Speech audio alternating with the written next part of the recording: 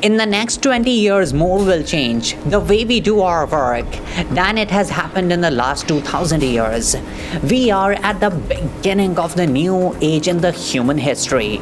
There has been 4 major historical eras defined by the way we work.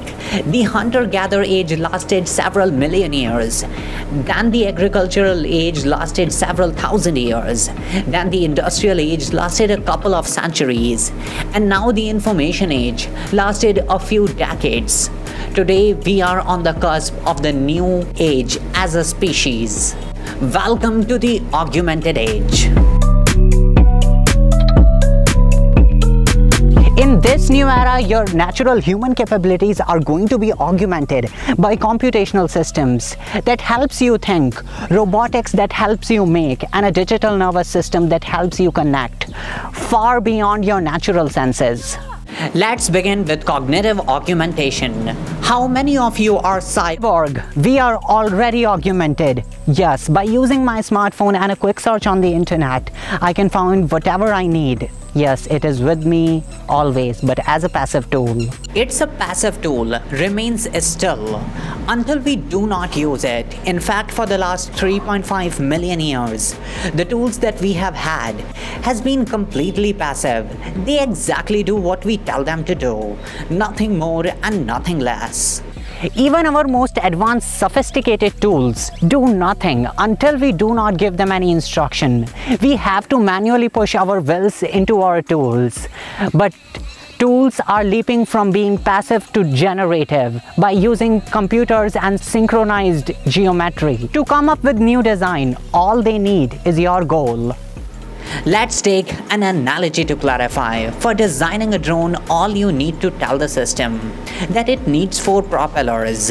It will come up with all the possible solutions for designing a drone that can fly. Every single possibility that can match the criteria, millions of them, and it will come back to you with design we by ourselves. We could have never imagined, and computers are doing it. All these stuff, all by themselves, without we drawing anything. In the beginning, things will take time because the algorithm works the same way evolution does. Then things will catch up very fast because computers can now generate, they can come up with their own solution to a well-defined problems of ours.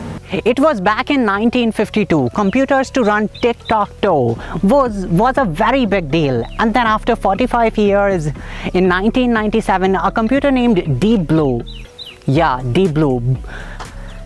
destroyed a human player in chess. And in 2011, IBM Watson beats 2 humans in Jeopardy, which is much harder for a computer to play chess. And after a few weeks, DeepMind AlphaGo beats the world's best player at Go, which is in fact a more difficult game. We have in fact in Go, there are more possible moves than there are atoms in the universe. To win Go, AlphaGo has to develop intuition. Developers didn't understand why it was doing what it was doing. Mean the computer itself is making decisions that was far beyond their human reach. In the space of human lifetime, computers have gone from childhood games to pinnacles of the human thoughts that we simply cannot imagine. Let's use an analogy to break it down even further. Will you cross the bridge? Most of us will say by deciding in a couple of seconds. And just by looking the bridge, you understood that the bridge is unsafe for you and you say, no, I'm not going from that bridge. Deep learning systems are trying to develop techniques that can see things and that can give you ideas. Sorry, this will never work and you have to try it again. That's what I'm talking about. Technologies that can amplify our cognitive abilities so we can design things that were simply out of our reach. Yeah, definitely robots will take jobs from humans, but this time it will happen faster than before. Let's take it a bit further. This team is using MX3D to build the world's first autonomously manufactured bridge in Amsterdam using stainless steel, and they are going to continue to build it.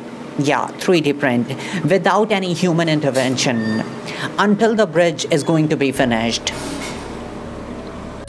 Then what about our abilities to control these systems? A digital nervous system that helps us connect. Taking a traditional race car chassis, then connecting sensors all over its body that gives us a digital nervous system. And then let it drive from a world-class driver in desert, and the nervous system of the car captures everything. It captures 4 billion data points of the focus that it was subjected to.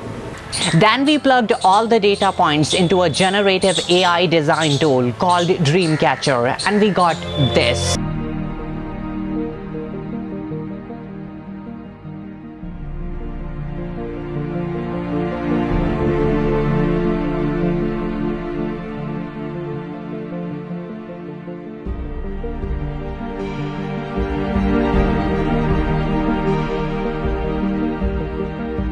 It's something a human could have never designed.